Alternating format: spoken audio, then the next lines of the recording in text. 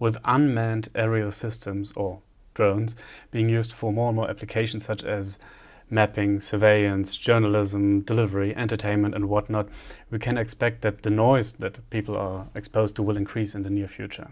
There are regulations and guidelines concerning how noisy an aircraft is allowed to be, for instance, published by the ICAO or the European Commission. However, those might not be fully applicable in our case, as they were not written with, let's say, delivery drones in mind, or drone noise in general, which has very specific characteristics. So in the end, we need new regulations, but for this, that is the specification of sensible noise limits and later on noise monitoring, we need to be able to actually measure and quantify the drone noise. And the best would be to be able to measure the drones under realistic conditions. That means flying different maneuvers and not only hovering. Also, we want to be able to do meaningful measurements in a noisy environment. That means getting the noise characteristics of one drone where other noise sources might be present. And the solution for how to simulate something like this that we came up with was, of course, a drone swarm, or to put it in less exciting words, multiple drones flying at the same time. With this, we would get what we want. We get several flight maneuvers and multiple trajectories, we get noise we have to filter out, and when focusing on one drone, we have all the other drones as spurious noise that we have to filter out. Plus, we might accidentally prepare for some dystopian future scenario where drones are all over the place and flying at the same time.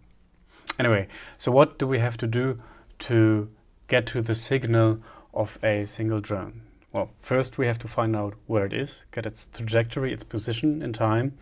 And second, we have to spatially filter out all the noise that is not coming from this exact position. How do we do this? Well, the second point is usually done using microphone array methods. So we set up an array of microphones and then use algorithms to filter out all the noise that we don't want.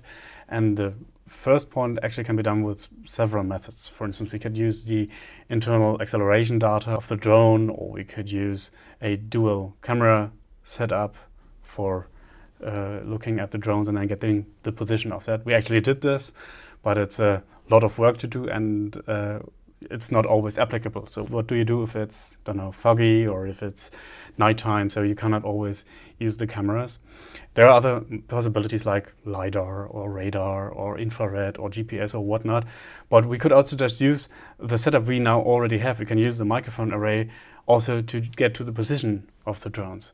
So that is what we have done as well. Okay, so how does our setup look like? We did all the measurements in the anechoic room at the TU Berlin. We used 4 identical drones, 2 of which can be seen here. They are programmable, but they can also be flown remote controlled. On the ground, we put a microphone array with 64 channels. Its dimensions are about 1.5 meters by 1.5 meters. For optical tracking, we also used 2 GoPro cameras, one of which is positioned in the center of the array, and the other one is on the wall outside the field of view here.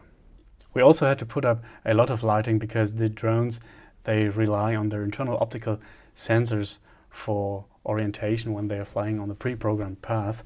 Speaking of which, we programmed several flight scenarios and we're going to be looking at 2 of them here. So that's a schematic of the same setup as viewed from above, and the first case that we're going to be looking at is simple one drone flying from A to C. First, we want to get to the trajectory of our drone. How do we do that? Well, in short, we record the time signals simultaneously at all 64 microphones, and then we use time segments of 1/10 of a second where we assume that the drone doesn't move too much, and we do functional beamforming on a 3D grid, find local maxima, assume that there's a drone where we find a maximum, and then afterwards filter for plausibility and connect the dots to get a path. Just a few words about the beamforming here. I'm not going to go into the details, but basically we can look at a point in space and see how much acoustic energy is emitted towards us from that point. And we do this not only for one point, but a whole 3-dimensional area, which is marked by the dotted lines here. And in our case, we observe a box of 5.2 by 5.2 by 1.7 meters with evenly distributed points of 5 centimeters distance each. This amounts to over 600,000 grid points we're evaluating every 10th of a second. The result of this we see here. The orange dots are the points that have been found using our beamforming method, and the blue ones are calculated using the video recordings of the two GoPro cameras. As we get 50 frames per second with the cameras as opposed to 10 with our method, we don't get to have such a high resolution in time. Nevertheless, for finding the trajectory it doesn't look too bad, and the two methods seem to be more or less in agreement regarding the drone's position. And after some quick plausibility filtering, we get our trajectory. So next we want to use this trajectory to filter out everything that's not the drone. Well, in the case of one drone in an anechoic room, that's not really much, so we're gonna look at a different scenario. So in this case we're gonna use two drones which fly at the same time. They start at opposite sides and fly towards each other and make a left turn. So step 2, separation of drone signals. We start again with what we did anyway. We record synchronously with 64 microphones, and then again we do some beamforming, but this time not with over 600,000 points, but with only one, which however moves along the trajectory we detected earlier. After that we're done. We repeat this for every path we found and we get the path-specific time signal. Okay, here we see the animated result of this calculation displayed in real time. In 3D, the trajectories of the two drones, and in the corners, the representations of the time signals as spectrograms. We see that the general characteristics are very similar, but that the signals are also very distinct. So we see higher harmonics of the rotor BPFs, but they're different between the drones, and there are also changes when one of the drone accelerates or stops.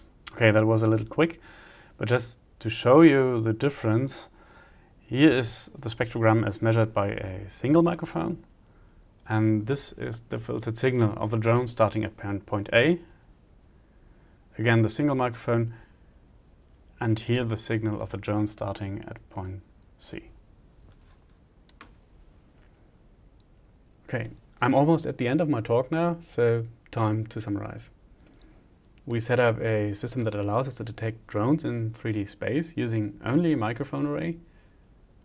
We can also find individuals in a swarm of drones and isolate their signals, getting rid of all unrelated or unwanted noise. I didn't show you this, but the system is currently not able to run in real time, and it also wasn't that important for us in the beginning. However, when I know where the bottlenecks are, and I think it's realistic to adapt it so it can actually be used for real-time applications later on. The time domain beamforming used for getting the time signals of the drones is usually not the best algorithm for source separation, so there's also some potential for improvement here. But I think, nevertheless, that the current performance is already quite impressive, and I want to show you this once more. However, this will only work if you're watching this video with a stereo setup. This is the view of the wall-mounted camera, and the scenario shown here is one with 4 randomly flying remote-controlled drones. You cannot really see them very well in this video, so one more reason to not use only cameras for tracking.